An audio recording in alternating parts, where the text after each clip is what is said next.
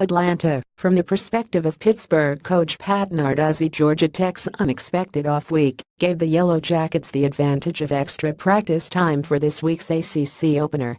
For Georgia Tech coach Paul Johnson, having last week's game at Central Florida canceled by Hurricane Irma felt almost like a loss. "In my mind, that's akin to losing, because you're trying to get a certain number of wins," Johnson said Tuesday. "If you don't get to play, you might as well count it as a loss.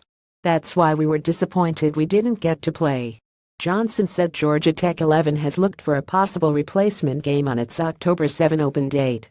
The planned September 16 game at Central Florida could not be rescheduled because the schools don't share the same open date. Johnson said the missed opportunity for added game experience hurts young players and new starters, including quarterback Taquan Marshall. The Yellow Jackets started preparing for Saturday's visit from the Panthers 12 last week after learning the Central Florida game would not be played.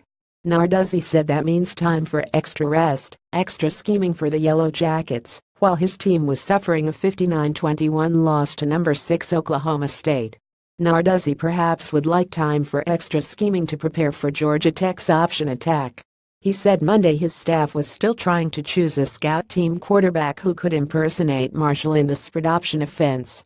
Marshall can throw it and run it, and he slings it pretty darn good for a guy that used to be one of their backs and then transitioned to the quarterback position, Narduzzi said. "He's athletic. He can run. We've got to find the right scout quarterback this week. I'm not sure we've got one yet, so we're still working on that." Marshall leads Georgia Tech with 274 yards rushing and 6 touchdowns. He has 3 scoring passes with no interceptions. It has been a strong start to the season for Marshall, but still he has played only 2 games. Johnson said last week's missed chance for more game experience hurts Marshall and other new starters. "The more he plays, the better he's going to get, you hope," Johnson said. "It's hard to replace the game reps.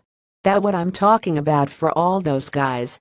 Johnson gave his team 3 days off last weekend, so players should be healthy and rested for their first Atlantic Coast Conference game. "We really appreciate Coach Johnson gave us this weekend off so we could get off our feet back," Marshall said after Monday's practice. "I feel really great, actually." Johnson acknowledged the rest was valuable after the Yellow Jackets opened the season with a loss to Tennessee in a Monday night game and then beat Jacksonville State only 5 days later.